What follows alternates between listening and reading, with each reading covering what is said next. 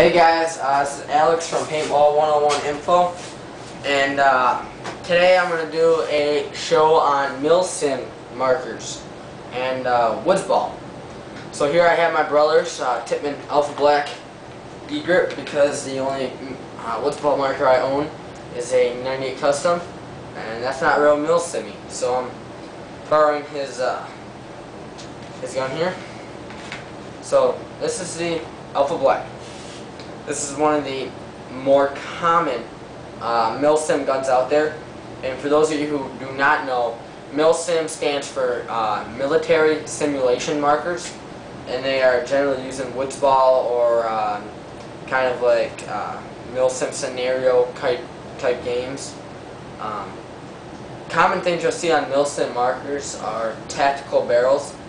This one's actually a barrel shroud, an M16 barrel shroud, but my brother shot camel wrap over it. You'll also most likely see clips. This one actually holds tools, but there's none in it because they are illegal at our field. So in here, just got a spot for your tools. It comes with lube that comes in here that you can put in there to store. It can hold 3 Allen keys. So common thing you'll see. Magazines. The most common thing on a Milsim gun though is a stock. In this case, it's a 6-point collapsible car stock. Again, M16 style. Stocks vary from normal collapsible stocks like this to folding stocks, which fold sideways onto the gun. There's also gas-through stocks, which have an airport here for kind of like a remote line, or some cases a very small CO2 tank or HPA tank, and the gas travels up through the stock into the bolt back in here instead of up to the bottom line and up.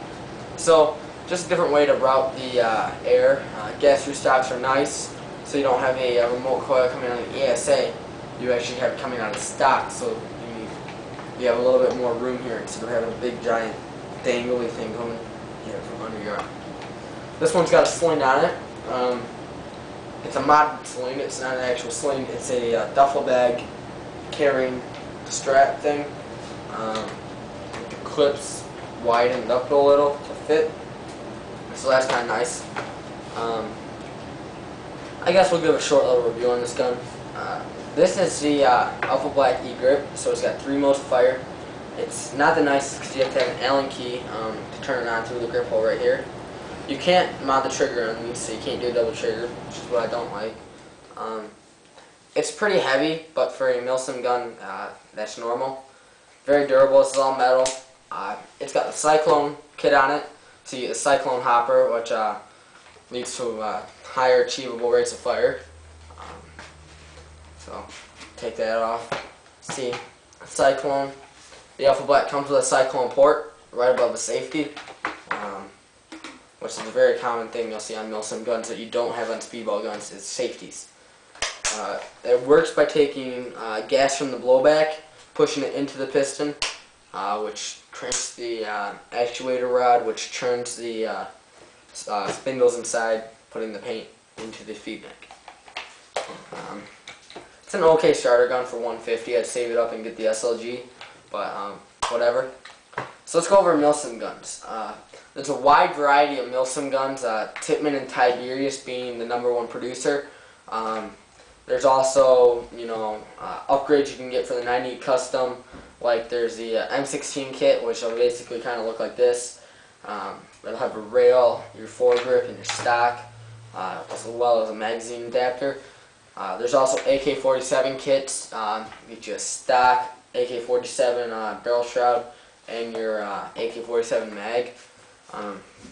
So there's a wide variety of customization items that you have on the Milsim markers that you don't have on speedball markers, such as stocks, wide variety of stocks. You can put rails on it. This marker in specific has an integrated rail on it. You see, it's all part of the body.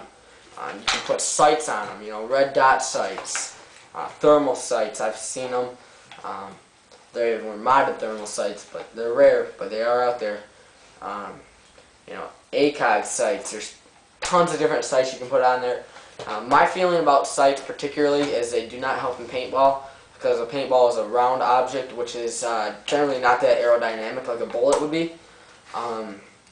They tend to fly every which direction based on velocity, amount of air pressure left in the tank, or CO2 left in the tank, how you're holding it, the size of paintball you're using versus barrel. I did a whole show on it earlier, how to get better accuracy. But the sights do help to give you a general location on where that paintball is going to be. It'll obviously not fly straight to it. You might have to adjust 5 or 6 inches up, down, left, right, whatever. But it will give you a general location. Overall, I don't think sights are worth the money, but of course for looks and a general location it might help. You can get foregrips for Milsim Markers. If you don't like holding on to your marker by the magazine, you can hold on to it by the foregrip.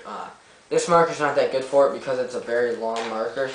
But cleft to stock, it's a little bit more comfortable. But I don't like my elbow being so tight, especially when I'm holding a Milsim. I like it being like an actual gun, how it's on a 90-degree angle.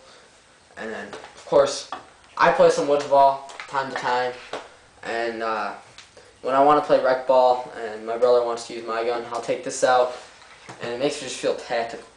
You know, I'm not a big woods ball fan, but when I do use this, it is pretty fun to shoot little amount of paint. You know, I'll last 3 games on this Cyclone, whereas I'd probably last 1 on it with a speedball gun. Just 1 ball in. It's pretty nice. Some other things you can upgrade on the woods ball guns are obviously triggers, kind of performance-y upgrades like bolts. You got your mags. You can get like MP40 mags. I don't know if you get the X7. Tippmann X7's a huge, widely upgradable marker in the Milsim area. It's also electronic. The Phenom hits the jaw guile, so it's a little bit easier. But Milsim guns are widely upgradable. A lot of people like them because they're cheaper. Very simple design. Air goes up and out. A sear tripper, very cheap, easy to maintain. This one is just a couple of screws, but it's a pain in the butt because the way they have the solenoid at the bottom, it always takes the ASA screws out. Can't stand putting this thing back together. I don't even tech these things if they have E-grip. I say, you know what? I'll tell you what to do.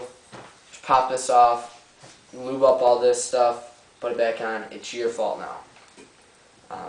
It's just so hard to put these together with a solenoid, because the solenoid on this is a magnetic solenoid, so it will take the metal ASA square nut and take it right out of place, dislodging it so it won't close right and all that bull crap. But overall, they are very durable guns. That's one of the things you will get when you buy a Milsim marker. It's going to be one of the more durable guns out there.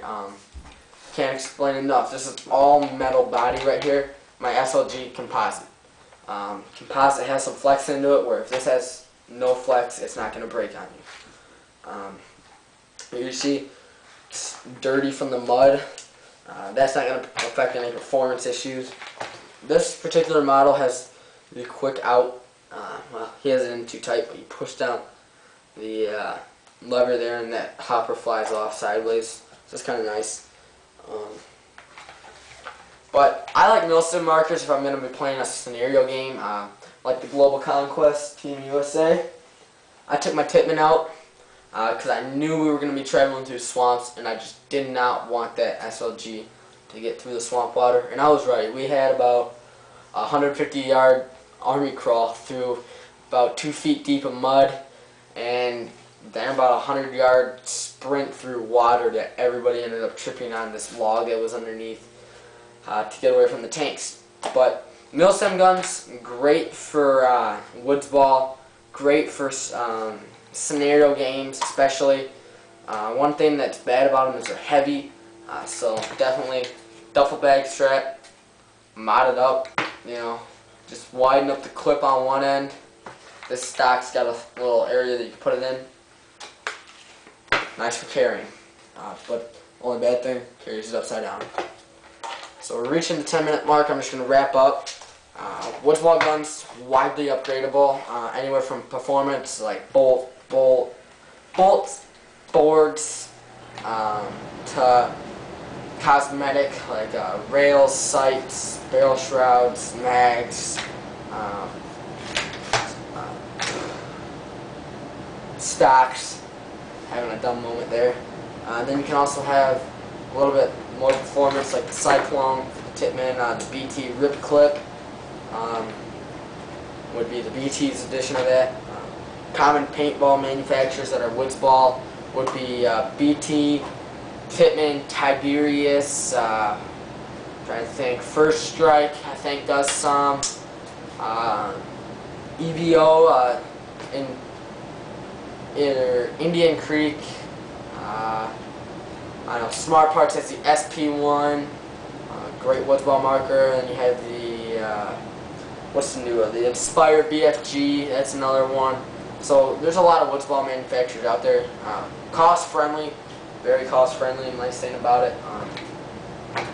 Woods Ball definitely good for starter. I'd like Speedball though. Upgradable 14, any questions, ask them. Otherwise, please subscribe, please subscribe. If we get to 100 subscribers before the end of the month, I'll eat a pot of paint.